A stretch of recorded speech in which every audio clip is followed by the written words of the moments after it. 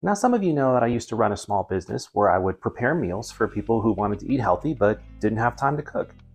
And I have rotated through about 50 recipes or so, but there was definitely a handful of popular ones, like the Italian meatballs, the chicken parmesan, the Greek sliders, the jerk chicken, and of course the shepherd's pie. That one was crazy. But the one meal that I didn't expect to be so popular was the Yellowfin Tuna Salad. Today, I'm going to show you how to make it. So you'll start off by selecting your tuna.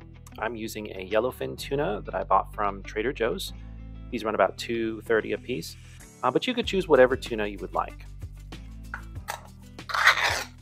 Now these particular cans are packed in olive oil, so just drain off a little bit of that excess and then dump it into a bowl. And then just repeat that process with the rest of the cans. Open, drain, and dump. Now when tuna is packed whole, you get these big flaky chunks, which I think just add to the texture and overall enjoyability of tuna. Now season your tuna with a pinch of sea salt and some black pepper.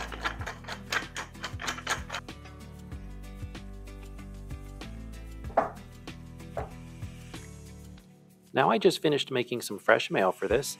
It's so much better than store-bought and it's so easy to make. Really, there's no excuse. It takes less than a minute. Don't believe me? Check out my video in the description below, which shows you how to make it in less than 10 seconds. But either way, you choose the mayo and add about 3 tablespoons. Obviously, you can add more, but this is really all it needs.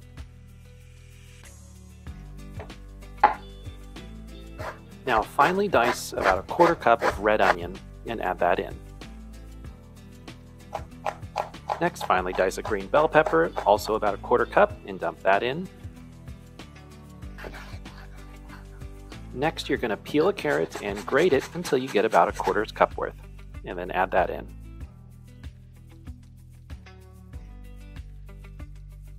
And the last thing to chop up is a small handful of green onion.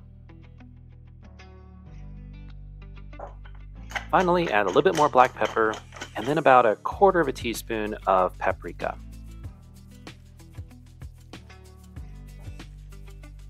Now get everything mixed together well. And before we add the rest of our ingredients and get it plated up, make sure you taste it just to see if it needs any additional seasoning.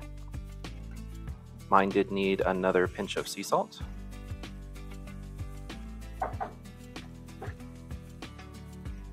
Now I'm going to transfer mine to a large plate here, and then our last ingredient is going to be the zest of 1 lemon.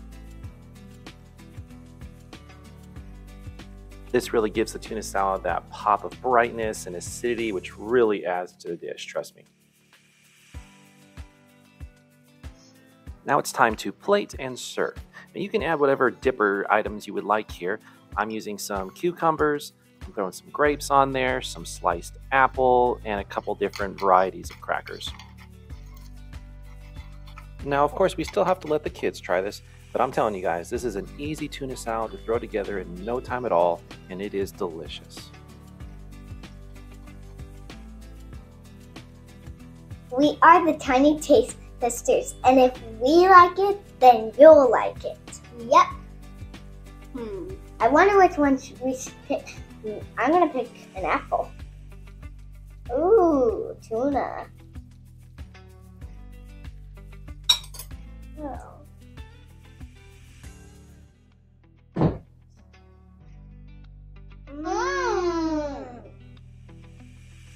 Tuna salad is the best. I think they should make it at home. And make sure to subscribe. Yeah, so you can watch more videos. See you next time, guys. Bye.